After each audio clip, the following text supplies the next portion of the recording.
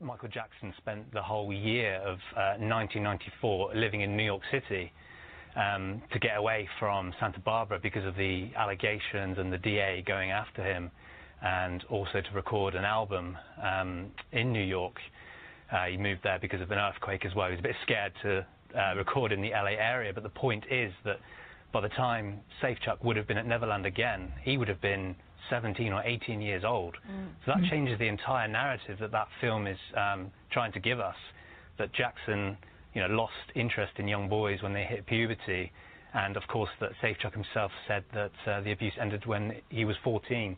So it's not just a small matter, it changes the entire narrative of that whole documentary. It's a big, big deal.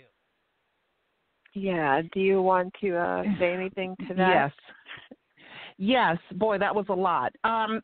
First of all, I heard a bed doesn't fit in the castle. Okay, so how did you, and he said in beds. There was a bed in the castle, there was a bed in the arcade. We have the ground supervisor who said there was never a bed in the arcade or in the castle. So we're not sure, there's witnesses. Now, this guy started working there in 1990, okay? The other guy started working there when Michael pretty much bought the place in 88. James also says that Michael bought Neverland for him. And by buying Neverland for him, Michael first became aware of Neverland when he recorded the Say, Say, Say video with Paul McCartney in 1983. And Michael put down the deposit on Neverland in 1987. Which is a year before he even said the molestation happened. So why would Michael buy Neverland for you when he's not even messing around with you? You guys met in 87. Then he says that in 1987 Thanksgiving, Michael spent Thanksgiving with them in 1987. But in Thanksgiving 1987, Michael, are you there? I heard beeps. No, I'm here. Hello? Mm-hmm. Oh, okay. Yeah, I'm here. But in sorry about that. So in 1987, at Thanksgiving, Michael was in Australia meeting 5-year-old Wade. I mean, it's just sloppiness. It's just they did not take their time because they're relying on you can't defame the dead. You see, so if you can't defame who they believe is dead, then sky's the limit. Say whatever you want. Lie as much as you want. You fear nothing. But now with the non-disparagement clause, I thought that would shut HBO up, and HBO would say, never mind, we can't air this because thank you for that. Instead, they fired one of the main guys, the main guy at HBO. They fired him. One of the main guys at Warner Media, he ended up resigning because of his sexual allegations. This is all during this year. Okay, so there's so much that is wrong. You know what I mean? That doesn't even that you can do it, but they're relying on it. Let's get back to the $100 million lawsuit. I think it's going to be more than that. Okay, because they had to postpone opening the Don't Stop Till You Get Enough play musical that was supposed to open in Chicago. They had to postpone that till 2020. They had to cancel rehearsals.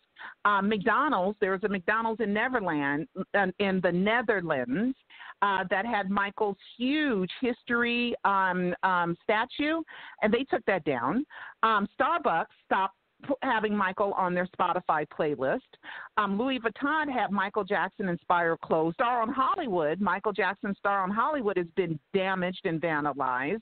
There was a popular video of a gymnast that really is an excellent gymnast, and she was dancing to Michael Jackson. She said that publicly, I'm not going to dance to his music anymore. She took it out. In that clip, they said Michael didn't want to record music in Los Angeles in '94, but Michael lives in Santa Barbara. I just want to make that location. And we have the witness that was with Michael Jackson, with Wade Robeson the entire time, pretty much, from 90 to 94. But wait a minute. Which is Brandy, Michael's niece, and he also, Jermaine said 2 nieces, so I'm not sure if it was Stephanie or Yoshi, which is Reeby's daughters, that he dated as well. Brandy saying, I was with him the whole time. You know, from 1990 to 97, 98, 99, we were together. We were always together. Also, a contradiction. Wade says that, Michael was raided at Neverland. Michael was raided at his condo. Michael was raided at a Las Vegas hotel. Michael was raided in 93 and 2003 at Neverland. So we're talking about a major investigation, and no one, and they said hundreds of times, when Wade and his mother are in line to get Michael's history album with a card trying to get Michael's attention. Furthermore, they said that most of the time when they went to Neverland, Michael was not even there, that Michael was only there 4 times, and they were there like 14, 15 times. I mean, it blows the mind why. Now, I can understand you think you can't defame the dead. Okay. HBO, though. HBO, you are the main network. You are a producer. Dan Greed had a contract with HBO. He had done more movies with HBO. You see, so they're part owner financier of this documentary. So I don't know what's going on in HBO's head to where, what's their defense? I don't get it. Maybe they think it's worth it because they're getting so many subscribers. But I know a lot of fans canceled their subscriptions. You see, for HBO. So I'm still like, what am I missing here? Why is HBO not going, oops, sorry, gosh, let's settle out of court? Because the arbitrator, and the reason why it's arbitration is because that's what the contract, the non-disparagement agreement, said, that they were going to use a retired judge. And I found out who that retired judge is.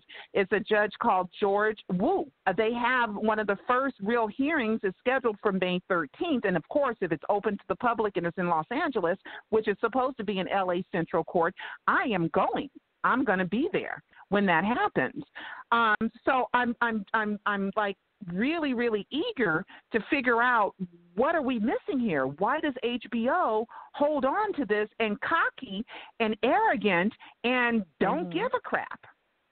Yeah. When it seems like it's an open shut case. Yeah, it definitely should be restated on, because that's exactly what the attorney was screaming. He was saying that they should have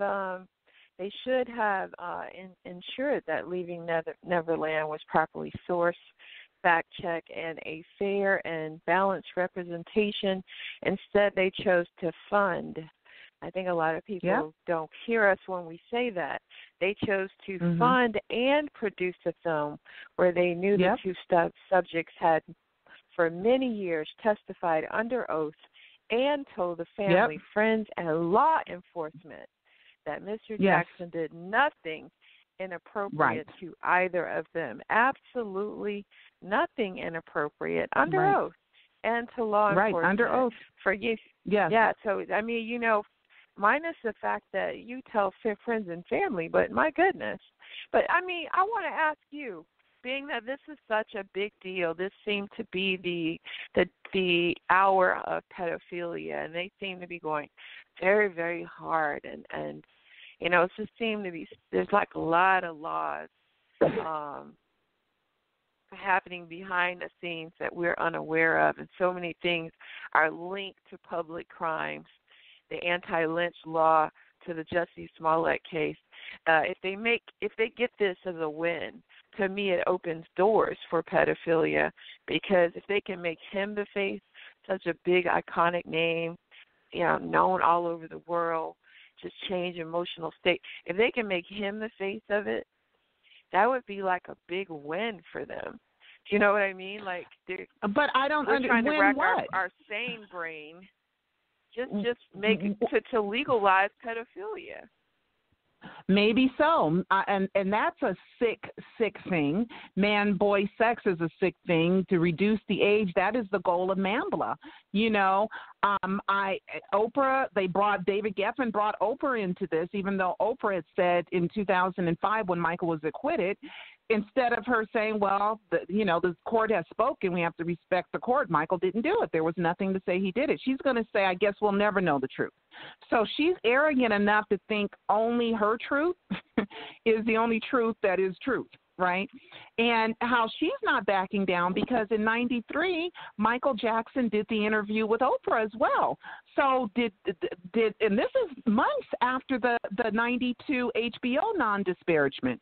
So did Oprah sign a non-disparagement agreement as well? But Oprah's going to say that because she had 219 shows about pedophilia, that she has the right to do after leaving Neverland because of her job. She's not a psychiatrist. She's not a psychologist. She's a talk show host with a Bachelor's of Arts degree.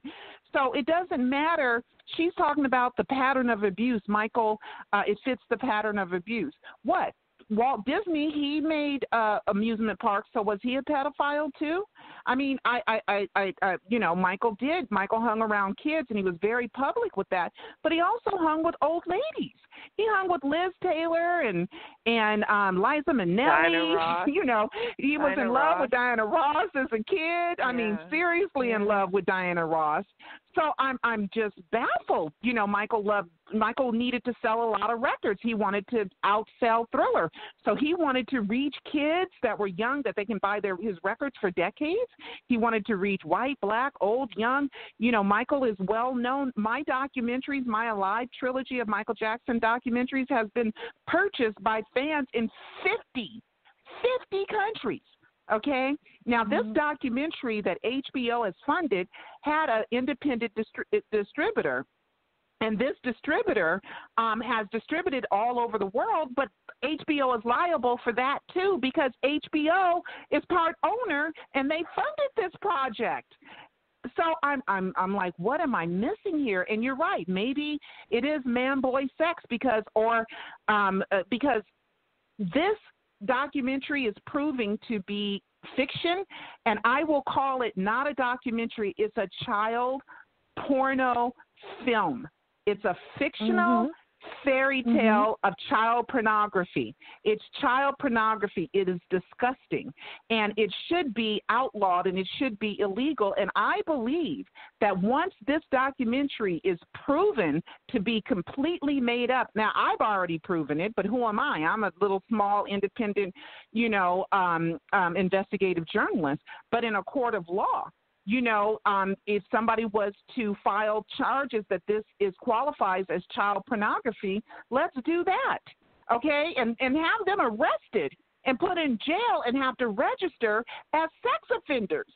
Because if you're going to make up, you're spreading your butt cheeks while as a kid, while Michael masturbates, and you make that up, you've made that up, then you are propagating child pornography. Yeah. And Oprah